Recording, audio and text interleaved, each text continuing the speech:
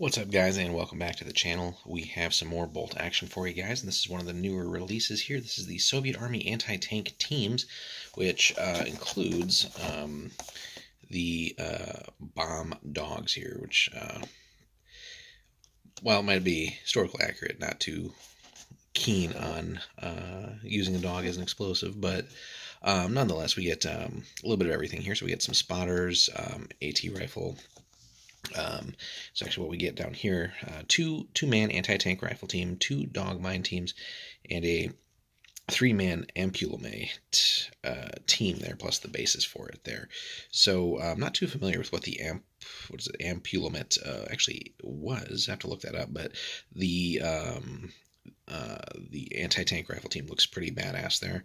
And then the dog team looks pretty cool too. But again, using them as actual bombs, I mean, might be okay in the game, but that's not something I like, would contemplate in like a real scenario or anything like that, hopefully. But anyway, we'll get this open for you guys and we'll take a look. Alrighty, guys, we're back and we got everything open up for you right here. So our two dog teams, let's get this in focus for you guys. Oops. There we go. So we get the first one here with the handler. So that, and again, let's see if we can't just get a actual better focus. There we go. So we got the one, and then the other one's kind of standing up with the bombs strapped to it. So again, you get two of those. Not sure how effective they'll be in the rules. Haven't actually looked at the Soviet list in a while. Love this spotter here for the AT rifle team. That is just fantastic. And I hope Warlord does more like scenic things like that. That's just absolutely fantastic. He's got a submachine gun on his back, just peeking over some rubble. Really great stuff there. The accompanying AT rifle, so got a bit of, again, rubble here that he's kind of propping the gun up to, and then just to show you, got to peel back here a little bit, get it all in the frame. So that AT rifle is just honking big here. A little bit of warpage, but that's all right. But yeah, that's a gun. Yeah.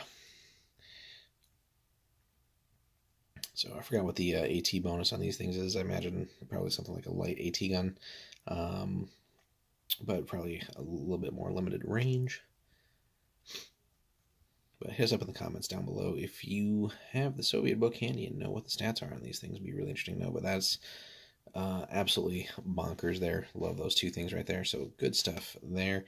And then the Ampulant team here looks like some sort of mortar looking thing or some sort of like small recoilless rifle. I'm really not sure what it is. Like what it actually would be classified as. And then we got the rest of the team here with their weapons as well.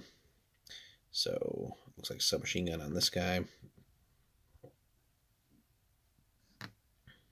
And again, by and large, just about everything's one piece here, except for some metal heads to add to various members here of the set, and another one here loading it, it would seem, and then the gunner himself kind of crouching, not crouching, but rather prone behind it. But yeah, so really neat set here for the Soviets. Gives you a little bit of everything. Again, again, depending on if that thing's like direct or indirect fire, but you have that. You have the AT rifle team, which is, I think, for me at least, star of the show here. Just I love the scenic nature of that. And then the two bomb dogs. Again, really cool stuff that they're giving you that option. But I don't know if I would actually run it. Just even though it is a game, don't like the idea of using a dog as an explosive weapon. But it's all a game. So. But if it's effective, that's, I guess, what would matter for the game purposes. But anyway, so yeah, you get two of those. That should be plenty. I'm not sure, again, how many the Soviets get to actually use in a list. But for just being the one little box set here, again, you get a little bit of everything. And being able to Oh, I guess actually, just reading the box here. So the ampulament was a strange mortar-like device which threw a glass ball containing phosphorus and sulfur up to 400 yards, very inaccurately. Um, Good Lord. All right, so now we know what that is. So now I'm even more curious to see what that thing actually does in game, what the rules are for it. So, but anyway, yeah, it gives you a little bit of everything for your Soviets here, usable, in essentially all stages of the war. So you're not restricted to, a particular time in the war, and it'll have different roles depending on when and where and what list you're running it in, and what lists have access to it for the Soviets. But anyway, definitely something cool for those Soviet players out there. Let us know in the comments, guys, if you've already picked one up, what your thoughts are, or if you're planning on getting one. Let us know. And if you have had success with any of those three weapon systems that you get here in this set. So hope you guys enjoyed, and we'll see you in the next one. Take care.